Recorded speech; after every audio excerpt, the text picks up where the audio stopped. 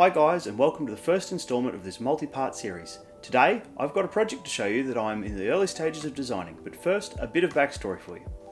A few of you may have seen my project from back in 2020, when I built a handheld Windows gaming console inspired by the Project UFO that at the time had just been announced. My version was built around an 8-inch Atom-based Windows tablet, which ended up being extremely limiting due to the lower performance of that chip.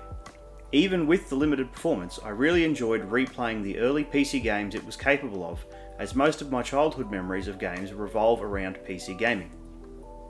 Since completion of that project, I have designed a couple of handheld gaming devices, the main one being the Retrolight CM4, where I teamed up with a friend of mine and fellow hardware modder StonedEdge. Links to his channel are in the description. As a team, we created a Switch Lite styled gaming handheld that was powered by a Raspberry Pi Compute Module 4. I did most of the CAD and CNC work and the programming for the controller. StonedEdge took care of the PCB design work and helped me out with testing and bug fixes for the code. That project taught me an awful lot, and now I would like to revisit PC gaming handhelds with my newfound knowledge in an attempt to improve on my first design. Let me introduce the NucDeck, an open source handheld gaming PC based on an Intel NUC computer. My aim with this project is to create a device that could rival the commercial units that are now widely available. Since there are many different versions of the NUC available, I want to have the flexibility to run just about any model so that you can choose whatever performance level suits your budget, and require minimal modification to the NUC to make the project less intimidating for beginners. The model I have picked up for testing has a 7th gen Intel i5 CPU with 16GB of RAM. This only set me back about 200 AUD and should run most games up until at least 2013 and some less intense titles right up until the last few years. Obviously, a more recent NUC would provide better power and efficiency, but I didn't want to drop too much money on this project initially, so I've picked a more budget-oriented option to begin testing and designing around. So far, I've tested a couple of PC games on the NUC: Portal 2, the 2013 release of Tomb Raider, CSGO and Crysis. CSGO was probably the worst, but it was still playable. The rest ran very well and looked fine on the 1024x600 display. I've also tried a bit of Wii, GameCube and PS2 emulation, and from my short initial testing, it appears as though it will run games from those consoles pretty well.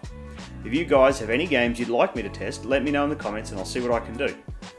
I have chosen a 7-inch 1024x600 display with an RTD 2660H based display driver, as these are commonly available and relatively cheap.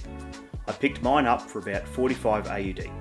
The driver board is quite small and should only require minor modifications to be able to fit in. The lower resolution should help with performance on the lower powered NUCs, although there should easily be room for a higher resolution display, so that's a possibility in the future.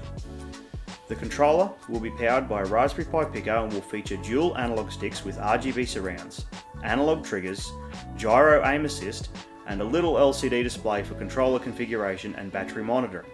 This removes the need for any sort of battery monitoring on the NUC, as the secondary display will have all that information available without interrupting gameplay. The controller will also have a sliding switch to choose between mouse and controller mode, along with a menu button which will open the controller's built-in menu and allow you to configure settings using the D-pad and AB buttons to navigate. For sound, I've got stereo front-facing speakers which will have a chambered design to help with the low frequency response. I haven't worked out what amplifier I will use yet, but I'm hoping to find a USB-based solution so that I don't have to tie up the headphone jack on the NUC. There will also be Bluetooth available on most NUCs, which will be probably what I'll end up using most anyway.